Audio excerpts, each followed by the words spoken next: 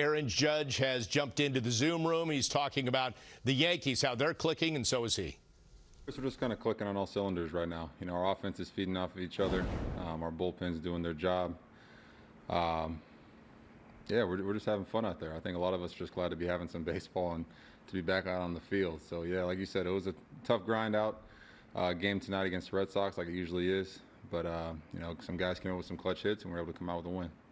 I think 24 of your last 26 runs have come on home runs. But as Luke said earlier, you guys didn't just get them by home runs tonight. I mean, you had two of them, and the game-winning runs came on your home run. But you also had Mike Talkman with that walk and steal and DJ. So you're doing it both ways tonight, and you sweep the Red Sox. How does that all feel? Yeah, like you said, like the biggest at-bats of the night, I feel like, is Talkman's walk and then him getting that steal and getting in scoring position for a guy who's, the minute I saw Talkman get on second base, I knew DJ was going to drive him in, you know. So it's little things like that this team's doing really well right now, you know, as a whole. And, yeah, it's just a tough team like Boston, being able to, you know, sweep them like that early in the season, especially in the division, and plus we're only playing 60 games. That's big for us. So we're just going to try to take these wins and you kind of keep it rolling into Philly. You have 6 home runs in your first 8 games. That ties Alex Rodriguez from 2007 for the most in franchise history, and it passes Babe Ruth. So just hearing those two names, what does that mean to you?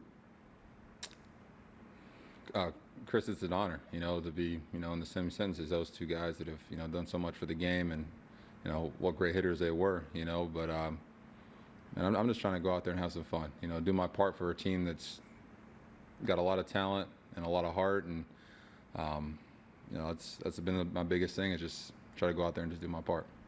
Thanks, Aaron. You're welcome. Take another question from Bruce Beck. Go ahead, Bruce. Aaron, does the ball look bigger right now? I mean, what is it like when you're locked in like that?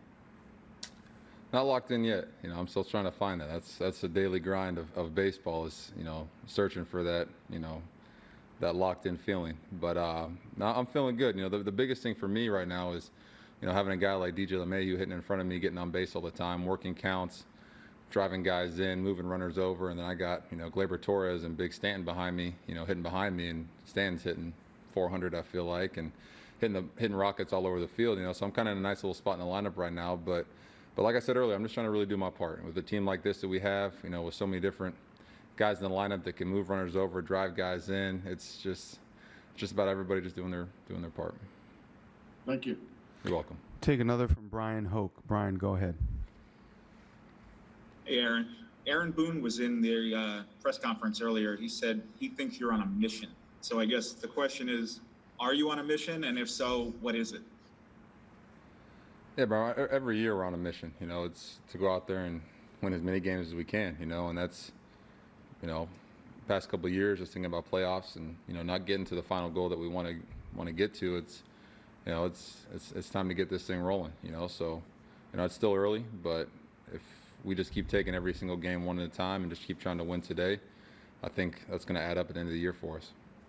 Is there a personal mission for you?